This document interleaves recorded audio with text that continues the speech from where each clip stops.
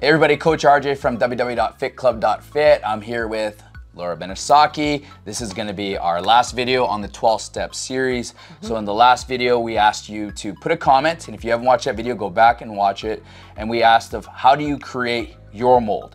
Is it a motivational saying? Is it a motivational video? Is it a book that you read? Or is it maybe something that you do, like working out, that sets the intentions for you to having a great day? Now in today's video, we're gonna go over steps 11 and 12. So let's start with step 11, which is sort through prayer and meditation to improve our conscious contact with God as we understand Him. Praying only for knowledge of His will for us and the power to carry that out. So what does that mean to you? Right, so what that means to me is through prayer, like I said in the morning, and setting my intentions, or through meditation when I have something that I'm trying to deal with, where I need to meditate to maybe find the answer or find the right direction to go in. Finding God's will for me, not my will, because I need to give up my will so that I'm not trying to orchestrate the show all the time. There's some times where I need to just let go and let God, Okay. you know, to find the direction that I need to go in. And it can't always be me trying to suit it to best suit what I think I need. It's maybe what, you know, the universe or God thinks that I may need to move forward. So, you know, I may think that doing something that maybe not the best in somebody else's interest, but it's best in mine, is not going to serve the greater purpose. You know, I'm going to have to do an amends later on by trying to control that situation to best suit my wants as opposed to what I need. So what you're saying is look to a higher power to help you develop this path. It can't be just like, okay, Right. Today this is what I should do, but you never referenced it to, in this case, God, and you know, you didn't come into agreement that yes, that is the first step that you need to take. And I think you're right. Like even when it comes to fitness, a lot of people are like, you know, I don't want to pay anybody to help me with whatever journey that I'm going through, whether it comes to losing weight. Okay, so ours is the simplest, right? So people want to lose weight. That's our bare basic. That's what people come in, like everybody says they want to lose weight. And so if they want to lose weight, you know, there's conflicts. I don't have the time, you know, it's too expensive, right? That workout is going to be too hard for me. And then it's like, but if you look to the people that this is what they do, this is what God does. He helps people develop their plans with them. And so when it comes to fitness and losing weight, this is what we do, you know, like indirectly, we make different connections with people. We help reshape lives. I've seen people get into relationships from the gym. I've seen people start new careers with people from the gym. Like there's so much more to it, but at the bare basics, just come and give us a try at Fit Club. And I'm not promoting us in any way, but this is literally what we do. Yeah. And so like in the case of the step 11, it's like work through prayer with God to help you formulate this path.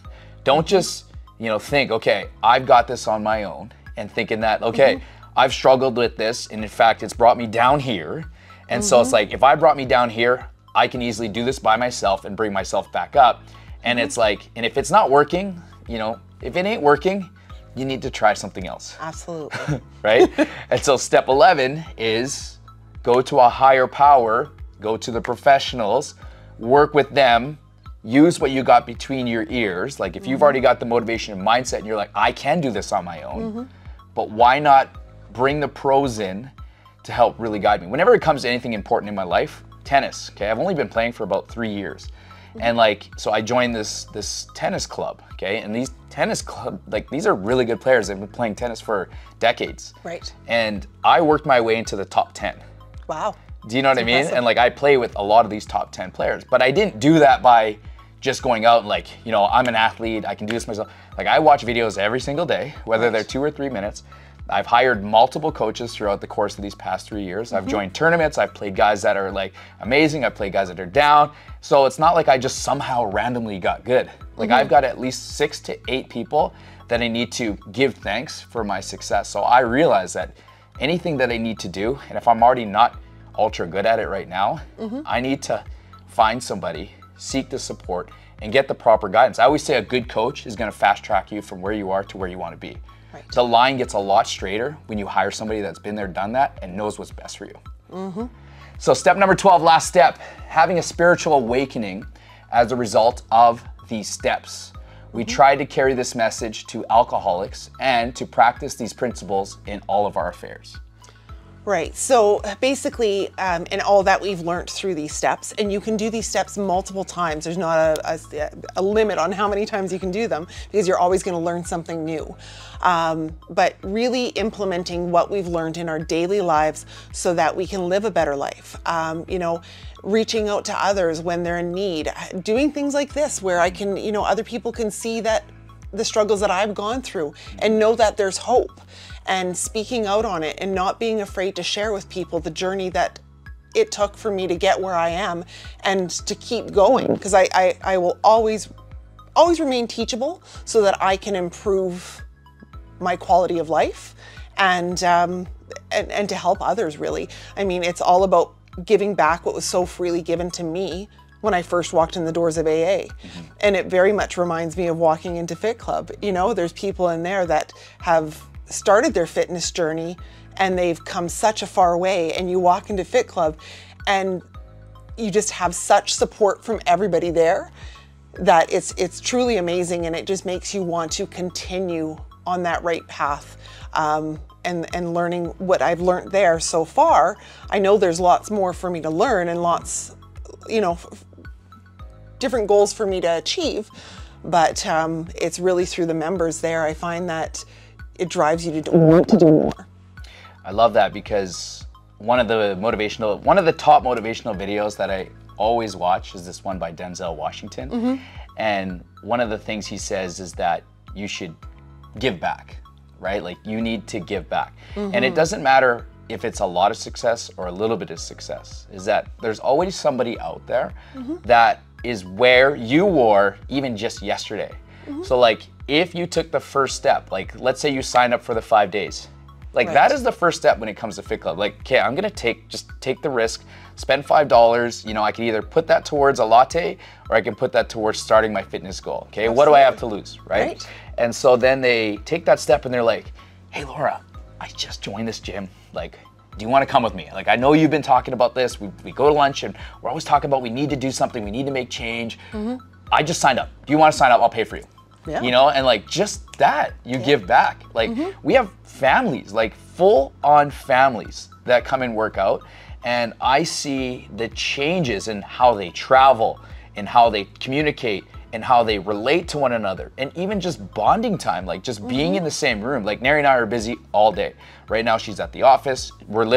She's gonna come home. We're gonna get the kids. We got a 1,000 workout party tonight, so that's gonna bring us to 7:30. Then I got this guy coming to pick up the dishwasher. Then I gotta be up at the gym for 8 in the morning. So that means and get the kids to bed and this and that. So we don't have a lot of time, but we're always gonna make time to work out with one another. So even if we're not talking, we're at least this close to each other, sweating together, doing something that's positive and is driving us forward. And so these are the lessons that I feel you can learn. Now, you know, I'm no specialist in sobriety. I'm no specialist in relationship management, but I just feel like the gym, and especially our gym, so I'm not gonna say every gym, I'm just only speaking for our gym, is such a hub to create literally the life that you're looking for. I mean, this gym, our gym, has become such an intricate process to like, you got to 9 years of being sober, which is already a huge milestone. And now you're like, yeah, I've done this nine years. I'm sure you've helped a ton of people along the way. Now you're tacking on fitness. And like fitness is such a huge battle for so many people. And they're like, you know, they're like, wow, like Laura went through all this pain and suffering of just getting sober. Like to me, that's good enough. Like I'm good. It's just like, that's it. I'm gonna stop right there. But they're like, now she's like in the grind. She's working out every single day. She's making this a part of her life. She's podcasting. You know what I mean? Like this is like, this is my idol. And a lot of people don't realize it, but like idols, like not idols in a negative way, like I worship this person, but just like inspirational people don't have to come in the form of Brad Pitt, Kevin Hart, The Rock, you know, Tom Brady, like all these celebrities. Like those people are inspirational to me, but I feel that we can learn way more lessons from somebody that I can just go on Facebook and say, hey, Laura, can we do a podcast together and just talk about sobriety and just see where it goes? Yeah. I mean, this video started with like 5 questions and now it's turned into 6 videos. And so like, you know, I've learned so much from this. I've been wanting to dive so deep into this 12-step program because of the success that it had, but I never really understood it, right? And like, for me to go to an AA meeting wouldn't really make any sense because I would need somebody to sit down with me like yourself and like break it down into how it related into your life. This is how I learned. How did this relate into your life? How did you apply these steps? And then I'm like connecting the dots in my head of how this relates to fitness, because I would have never not thought of this. Like literally, I would have never thought of this, and just by you saying it to me, able for me to connect the dots. So in a sense, I'm the fitness guru, right? You're somebody that went through the 12-step program, but you just now elevated me in this fitness industry. Not so much to like, okay, how can I get more clients? How can I get more success and fame? And it's like the knowledge of saying, okay, like yeah, you've gone through this hardship. You've had addictions. You've struggled with this problem for so long. Whether it doesn't have to be alcohol. And it's like, well, now like I have a deep understanding of this 12-step program. And so literally everything that we've already put together, I indirectly kind of tied it all into this 12-step program. And I'm also learning, okay, we're missing step 9. You know what I mean? Like how can people give back? You know, and that's, I think for me, that's what I learned. Like we have the setup, we have the, you know, the first steps of like the 21-day program. And then it's like, well, now that people are successful, how can I get them on maybe something like this? And maybe this is something that I continuously do, is bring somebody that had, you know, a massive amount of success in the fitness industry, like working out with us, have an open discussion with them and see if there's something that they can teach our audience, they can relate to, I can learn from, and we can all grow together. Absolutely, it's an amazing thing. So Laura, I want to thank you for all the growth and the knowledge and the courage. I mean, you did this like so easy. You're just like, you can easily talk. You know, I didn't even prep you really, and I'd rather have that you just like don't overthink it and just come in and talk. And I think that you did an amazing job with this. Guys, in the comments section, first, make sure you like this video because it's going to increase the visibility of this video and it can help somebody indirectly just through you liking this video on Facebook or YouTube. But second of all, I want you guys to throw some type of emoji, a fist pound, a flex, a blessing, hands for Laura on coming on to our YouTube channel, our podcast, whatever this is, our information session. And so guys, show Laura some love. And if you want to get a hold of us, visit us at www.fitclub.fit.